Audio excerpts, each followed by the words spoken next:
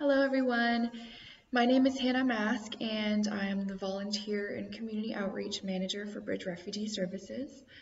I've had the privilege of working with the members and leadership of Hickston Presbyterian Church for the past year and a half. And first and foremost, I want to thank you all for your support. Many of you have volunteered, donated household items, prayed for refugee families, or just brought the small practices of welcoming the stranger into your daily life, and we are so grateful for that. A refugee is defined by the United Nations as someone who is forced to flee their home due to persecution or well-founded fear of persecution based on their race, religion, nationality, political opinion, or membership in a particular social group. Many refugees have spent most of their lives in a refugee camp before even being granted an interview to be resettled. Refugees are the most vetted group of people admitted to the United States.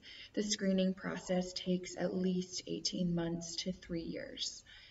Our mission statement at Bridge is to provide opportunities for refugees who have fled persecution and found safety in our city to become productive, contributing members of the community. We believe in the dignity of refugee men, women, and children, and we work tirelessly so that our clients find hope, success, and opportunity here. Since our office opened over 20 years ago, we have resettled over 1,500 refugees from all over the world: Vietnam, Ukraine, Bosnia, Sudan, Iraq, Syria, Colombia, Burundi, just to name a few. And one of the greatest joys of working in refugee resettlement is witnessing the friendships and joyful experiences that our clients and volunteers share. We've been so blessed to have a team from Hickston Presbyterian Church co-sponsor 4 refugee families, and they are currently serving an amazing family of wonderful women from Sudan. Amani and her daughters Nada, Lohin, and Loma arrived earlier this year and have formed close friendships with team leaders Marcia and Vicky.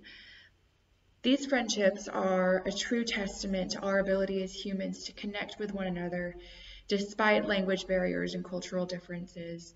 And they demonstrate the importance of a community that shows love and support to those who don't look or speak like us. If you're interested in learning more about Bridge or getting involved, please reach out to Vicky Settle or Marcia Gentry, and they can direct you to me with any questions you may have. Thank you all, and I hope you have a wonderful week. Bye.